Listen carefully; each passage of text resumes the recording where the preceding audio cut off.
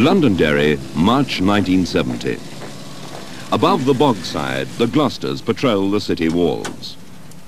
Lieutenant Colonel Streather is their commanding officer.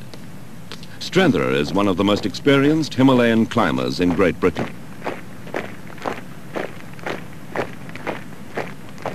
"13 years ago, he led an Oxford University expedition to climb a mountain called Haramosh. He barely escaped with his life. The 3 other climbers concerned are now all dead. The story of this expedition has been reconstructed in the Alps, using different climbers to enact the part of the people concerned.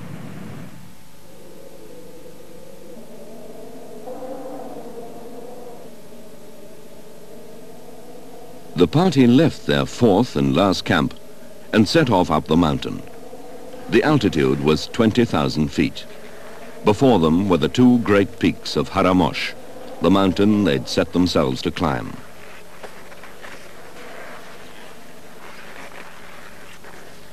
It was August 1957. There was no chance of reaching the top. For weeks they'd been plagued by bad weather. Now it had cleared, but there was little time to do more than make a reconnaissance. Tony Streather had been chosen to lead the group.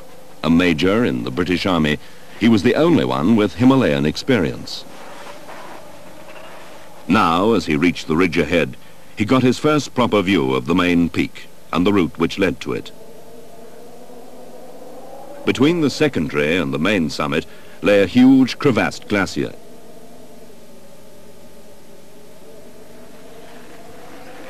The other members of the party were Oxford undergraduates. Ray Calvert, a Rhodes Scholar from New Zealand, Bernard Gillett, the expedition's organizer, and John Emery, a medical student. The 4 realized now that an attempt on the main peak would have been an impossibility for them. But Gillett and Emery decided to walk up a few hundred feet towards a great snow cap they'd nicknamed the Cardinal's Hat. Streather and Calvert sat watching them in the warm sun.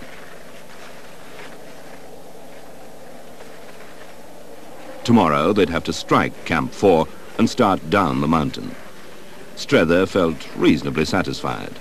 In spite of bad weather, a useful reconnaissance had been made.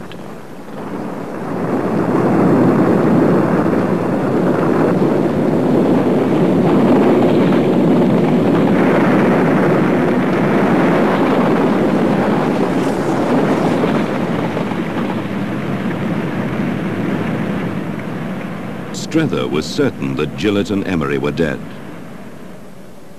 Then, as he watched, 2 figures appeared, struggling out of the snow.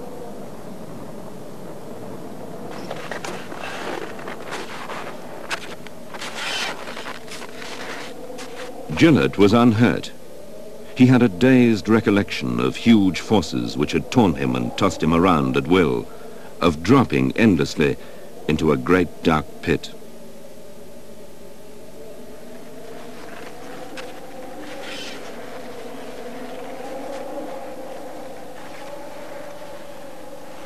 Emery's hip had slipped out of joint. When Gillett tried to straighten his leg, he screamed in pain. Then, miraculously, as he turned his body, the joint slipped into place. The avalanche had carried them over a 400-foot ice cliff. They were perched on an exposed slope, surrounded by vertical ice. Below the snow basin, the cliffs dropped sheer for 6,000 feet. They'd lost their ice axes, torn from their hands by the force of the avalanche. Emery's gloves were gone too. Frostbite was inevitable. If there was an escape, upwards was the only way. They decided to start up at once. Almost at once, they came onto hard ice. Without axes to cut steps, it was an impossible task.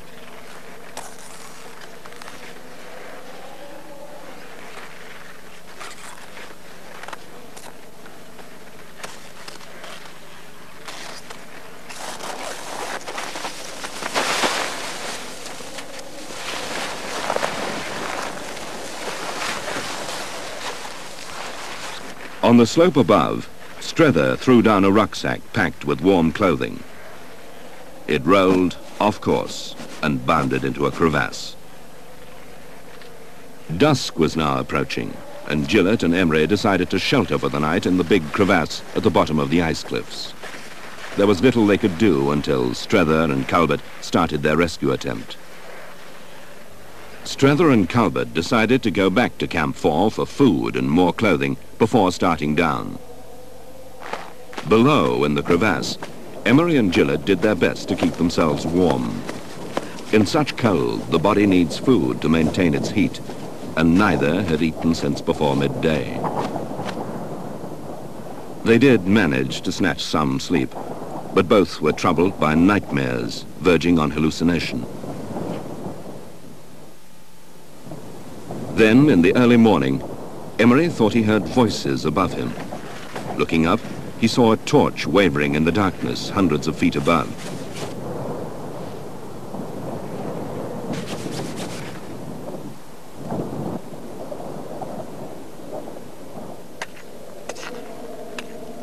Streather and Calvert had been climbing for most of the night, taking turns to hack their way downwards. It was desperately tiring work. The snow was packed almost as hard as ice, and cutting steps downhill is one of the most arduous tasks in climbing.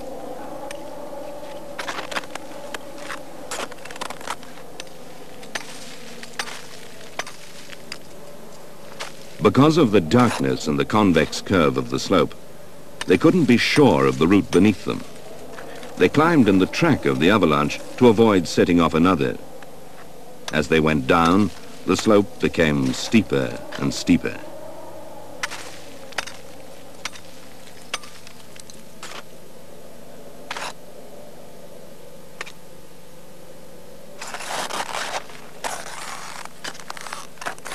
Then, suddenly, Gillett and Emery were waving and pointing several hundred feet below. The route they'd taken led them directly to the verge of the sheer ice cliff. Now they'd have to traverse to the left, to reach a point where the ice cliffs petered out, and they could get down to the basin. Immediately, they came onto hard ice, which forced them to cut up again to reach the snow above. The traverse lasted all day. Calvert and Streather worked steadily, rhythmically. At those altitudes, it's fatal to hurry. Each person must make his own pace.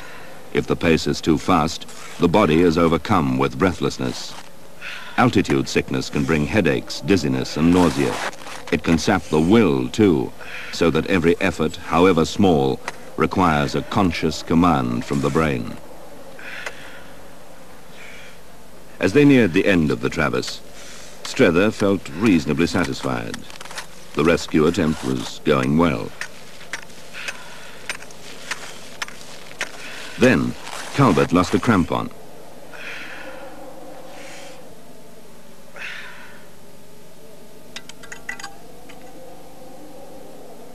Both men realized the implications of the loss. The climb up would be arduous enough without handicaps of this kind.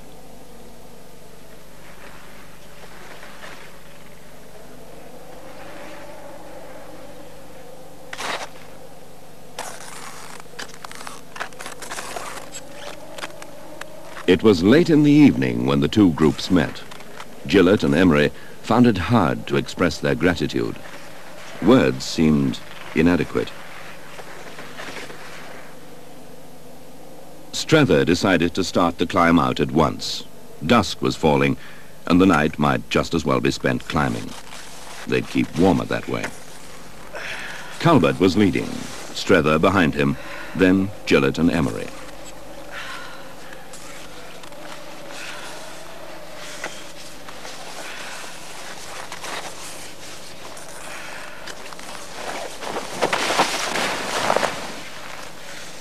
Calvert's uncrampened foot had slipped, and he'd cannoned heavily into Streather, dragging all four back into the basin. Up till that point, all had gone well. They were all tired, but buoyed up by meeting each other again.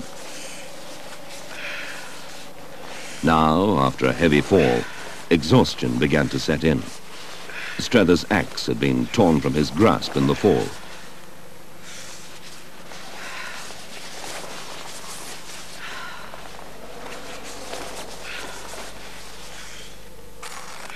There was nothing for it but to try again. This time, Streather led, climbing to a safe position, then helping each man in turn with the rope. It was painfully slow, but everybody seemed to be climbing well.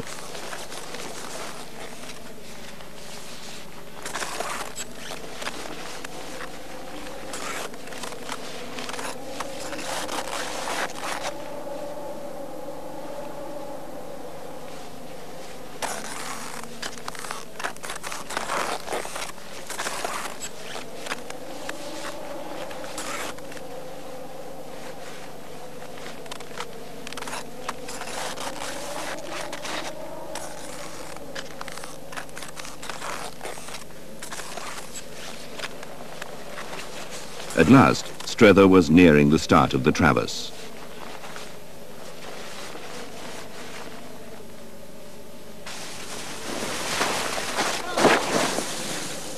Gillett had gone to sleep in his tracks.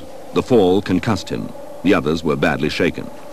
Now, all were beyond climbing. Culbert's axe, the last in the party, had gone.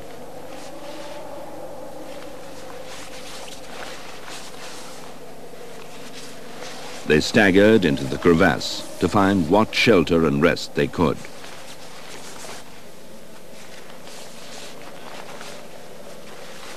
Culbert's foot was giving him trouble. Now his crampon was gone, he could no longer wear his protective canvas overshoe, and frostbite was setting in.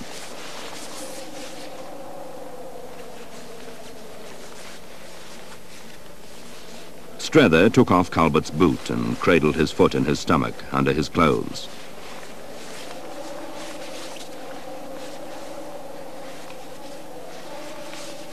Emery's hands were frostbitten. Gillett was delirious. Every hour they spent in the open now lessened their chances of escape. As dawn came, they mustered their strength for yet another attempt. This time, Streather decided they'd climb without ropes. That, at least, would avoid the disasters of the night before.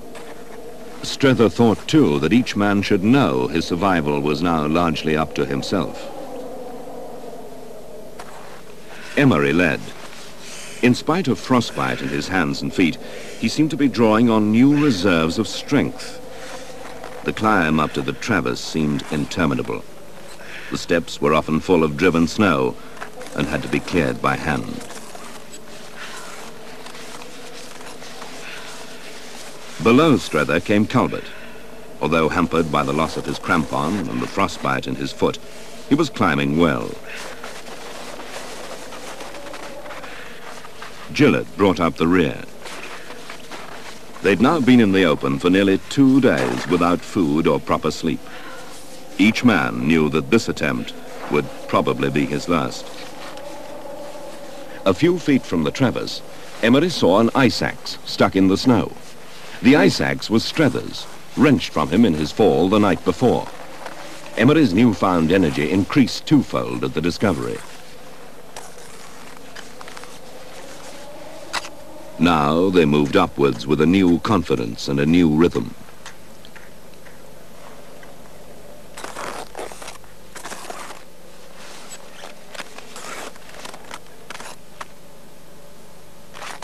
At the start of the traverse, Streather took the lead from Emery, clearing the old steps with the axe.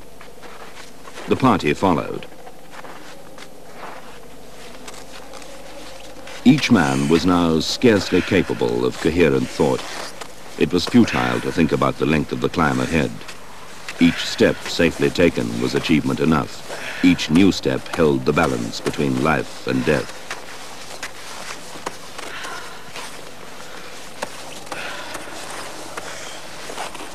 They moved in a dream, aware only that they must keep moving, one hand, one foot after another. No one talked. All their last physical and mental resources were concentrated on the task in hand. Below them, the ice cliffs dropped sheer for 300 feet to the basin. No one thought of the consequences of a fall. By late afternoon, they were nearing the end of the traverse. At this point, the steps ran downwards to the start of the last ascent. This was where Streather had climbed down too far in his descent with Calvert and had been forced to cut upwards to avoid the bare ice below. Now they were faced with an awkward downward climb. It was difficult because the steps had been cut the wrong way for descending, so that the boot had to be placed at an awkward angle. Emery and Streather had made it safely. In front of them was an easy climb to the ridge and to Camp 4 beyond. Camp 4 meant food and sleep and warmth. Safety was almost in their grasp. Calvert followed them. Almost immediately he was in trouble. Without his right crampon, he stuck on the descent. Emery saw him struggling and shouted up to Streather. Calvert had climbed magnificently all day, never complaining. But now the handicap was too great. Streather climbed back to help him with the rope.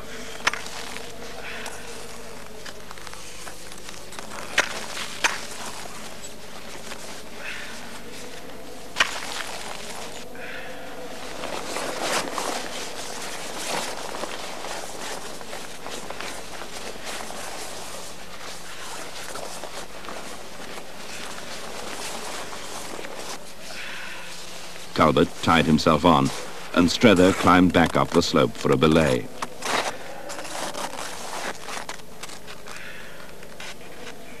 Calvert started down, but fell almost at once, taking Streather with him. Both men dropped into the basin. Emery and Gillett reached the top. They found the two rucksacks left there by Streather and Calvert 2 days before. They knew there were glucose tablets in one sack. Frostbitten and exhausted, they failed to find them.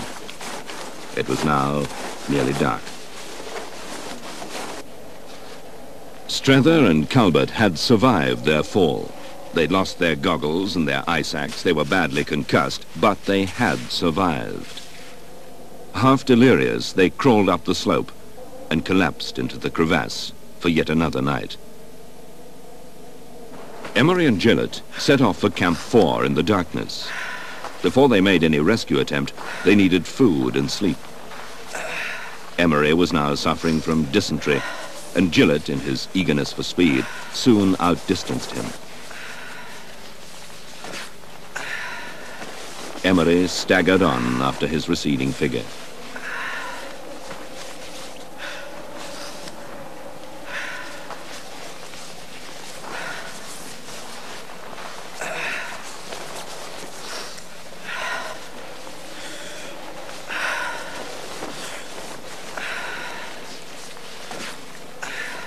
Soon, Gillett vanished in the darkness, leaving Emery to follow his track in the snow.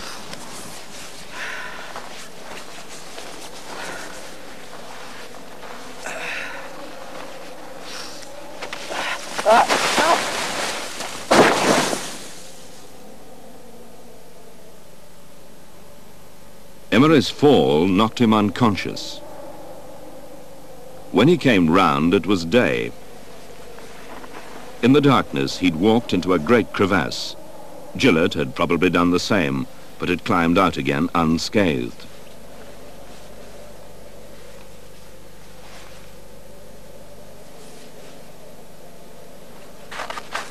Emery reached the lip of the crevasse and collapsed again.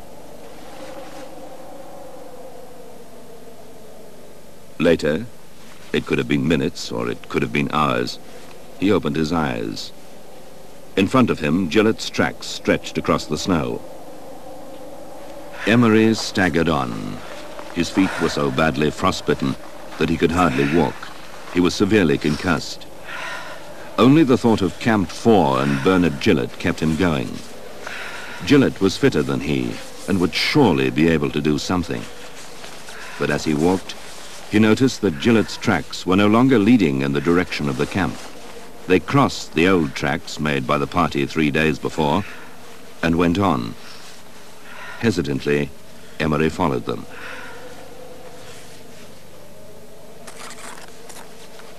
Gillett had walked off the mountain. The steps told their own story. Gillett had walked off the mountain in the darkness and had dropped to the valley 6,000 feet below. Bernard! Bernard! Bernard! Bernard!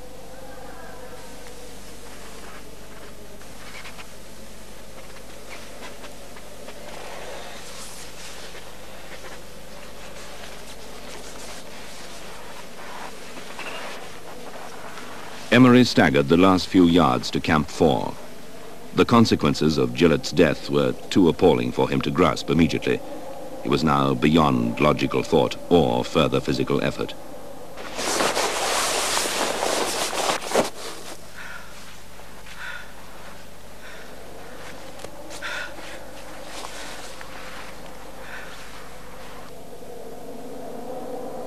When Streather woke that morning in the basin, he walked out of the crevasse and searched in vain for his ice axe. Streather was now suffering from concussion and snow blindness. Without goggles, the glare of the morning sun was unbearable. Culbert was almost spent. He too was concussed, and he'd hurt his leg in the fall. Both men had spent the night in semi-delirium. At one point, Streather had thought he heard Gillett calling, but distantly, as though from the end of a long tunnel. Painfully, Streather started to climb again. Each step had to be punched clear. Each move from hold to hold was an extreme effort of will. From time to time, he looked round at Culbert, who seemed to be progressing slowly but well.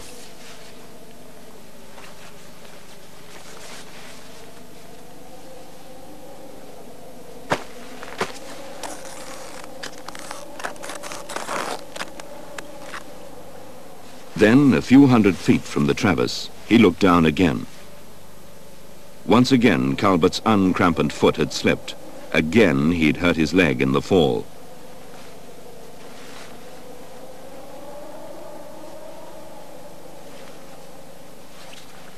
Streather watched him as he made his way to the slope and started to climb.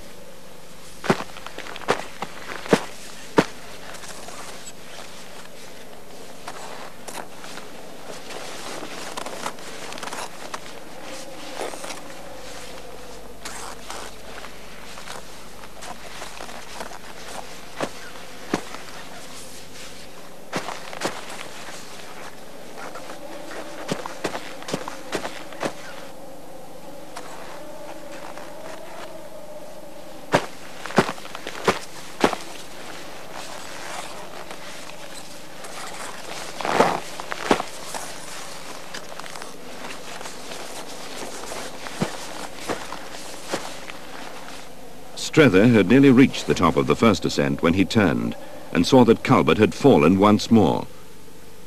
This time he was unable to walk.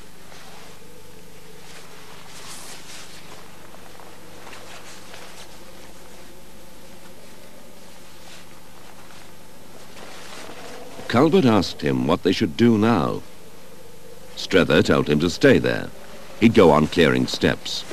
The others would soon be down.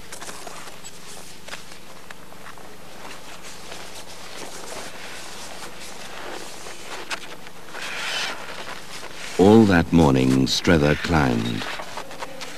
At first, he expected any moment to meet the others on their way down, Gillett and Emery, refreshed by food and a night in the warm.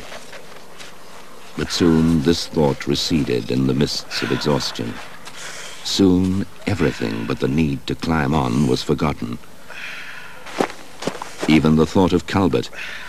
Calvert, who'd been so brave, so steady and uncomplaining. Of Calvert sitting with his useless leg in the snow basin. Even this thought receded too. Useless to imagine what could be done when the top was reached. Get to the top first, if you could. To stop was fatal. The body was only too eager to give in, to rest and yield to the seductive drowsiness of exposure.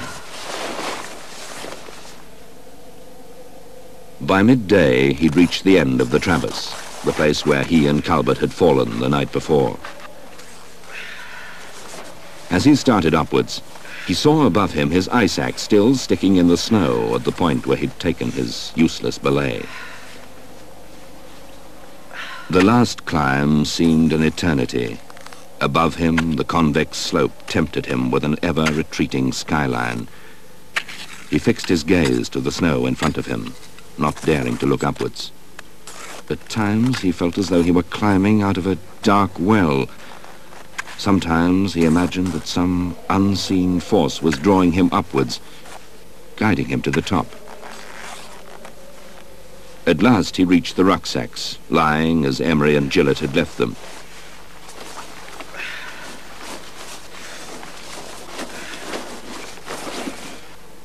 The glucose tablets were in the other sack.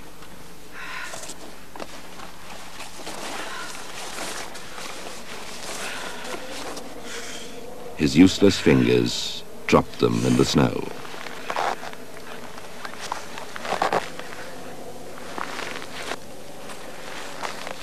Streather reached Camp 4 and found the half-conscious Emery in his tent. Emery told him what had happened. Streather went back to the mountain to call for Gillett. It was a chance in a million, but it was a chance that must be taken. Burn it! Burn it! Burn it! Burn it! Streather and Emery spent the night in Camp 4. Streather realized that his first responsibility was now towards Emery. Calvert had probably died the night before. Emery couldn't get off the mountain without his help. He could hardly walk as it was. His frostbite was so severe that his fingers and toes were later amputated. Streather took him down.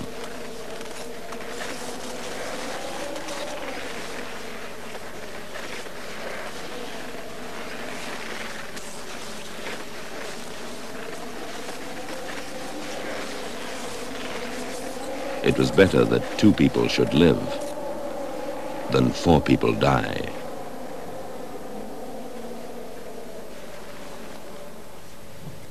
You may like to know that Lieutenant Colonel Tony Streather is now retired from the army and is working in a civilian appointment at Sandhurst. He's still very much involved in mountaineering and in 1976 led a successful expedition to Everest. This year he was elected president of the Alpine Club.